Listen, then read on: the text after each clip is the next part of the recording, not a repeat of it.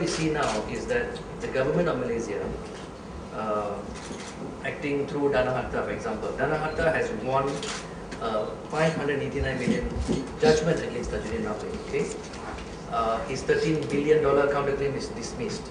So the government of Malaysia is in a strong position, and including several other GLCs who have litigation with Tajudin Ramli. Now that is one part. In terms of his conduct when he was running MAS, besides the 2002 and 2005 police reports, what you have now is the 2009 report to the MECC. This report is very serious, because if you go through this report carefully, you will find what this report is basically saying is that Tajudin Ramli had bribed, it's making the allegation that Tajudin Ramli had bribed the police and the Aegis chambers to close, and well, we don't know about the MECC, but the allegation is bribe the police and the Aegis chambers to close this investigation. That is the allegation made in May 2009.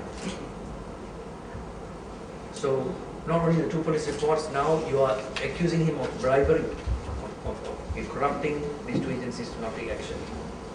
So at one hand, you have a judgment against him to collect back your money. You have serious criminal offences alleged to be done by him.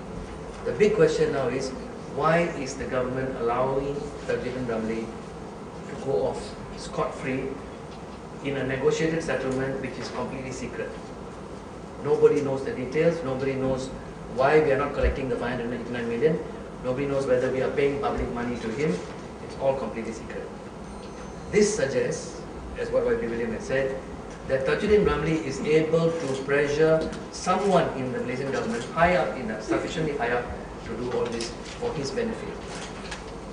So who is that person? What has this person done that Tajudin Ramli has got such a grip on him that he can organize this to happen? Dato' Idris Jala knows exactly what took place. His name is also mentioned in this MECC report. He knows full well what has happened. We are sure he has advised the Prime Minister what has happened. So Idris Jala has to explain what is happening. As far as we are concerned in Parti Keadilan, there is sufficient evidence here to say on a prima facie basis, whoever is negotiating this settlement, and we have Minister Nazri's name involved, and whoever else's name is involved, is committing the serious offence of criminal conspiracy right now by doing this agreement with Tajudin Ramli. There is sufficient evidence for us to say that, and we want the government reply on this. I just highlight one part about the report to show you how at that point the allegation of corruption has some basis, because the former director of CCD at that time is Commercial Crime Division, Dato' Ramli Yusof, gave a briefing to the former Prime Minister Tun Abdullah Badawi on 26th of March 2007, paragraph 10.2 of this report, where Dato' Ramli, after having studied the investigation paper, briefed the Prime Minister, and he said that various offences, I quote, the director of CCD disclosed that various offences have been identified that are prosecutable. This is the head of CCD informing the Prime Minister after he's checked everything.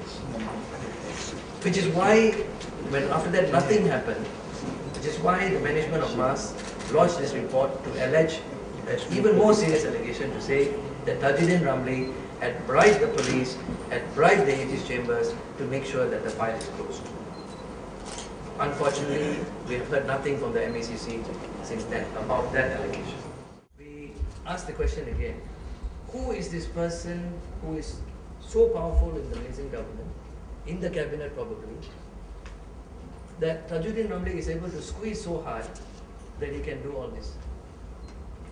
That's the question we want answered. And we think two people who can start helping us to answer this question will be Dato' Idris Jala and of course Minister Nazri himself.